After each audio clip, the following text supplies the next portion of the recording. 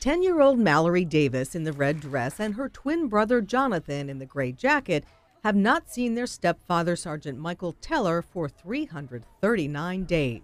They are completely unaware he's just steps away, waiting in the wings of this fourth grade assembly at Fort Smallwood Elementary School.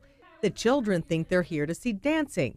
What they'll witness instead, love of family and country.